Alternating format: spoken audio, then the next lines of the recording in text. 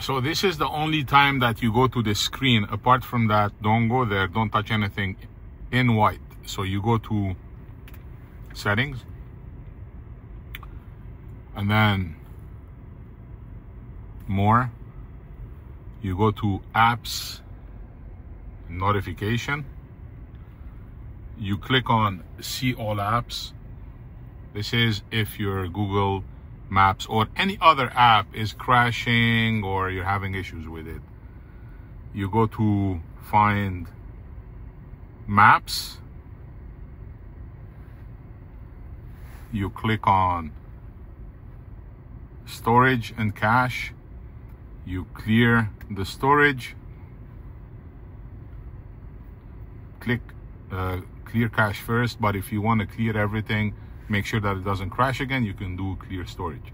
Have in mind, all your data will be deleted from the map itself, meaning if you have history, visits, etc., then it's going to be deleted.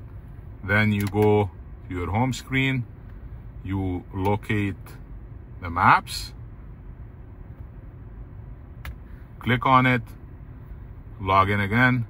I personally use, see it asks you if you want to allow while using, because we reset the cache, right? So now it's going to load as if it's loading for the first time.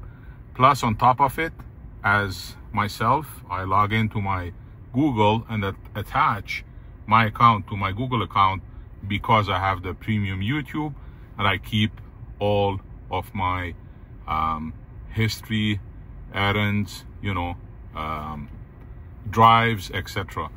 There's also on top of it for Google Maps, offline maps. You can download offline maps without using the internet to your truck's radio and use it without the internet for rural areas.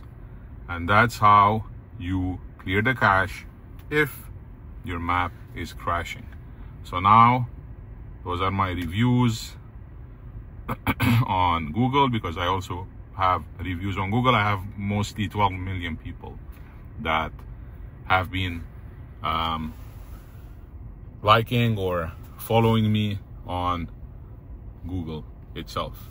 So there you go, boys and girls. That's how you clear the cache, and I make sure that your Google Maps is working. Happy Saturday.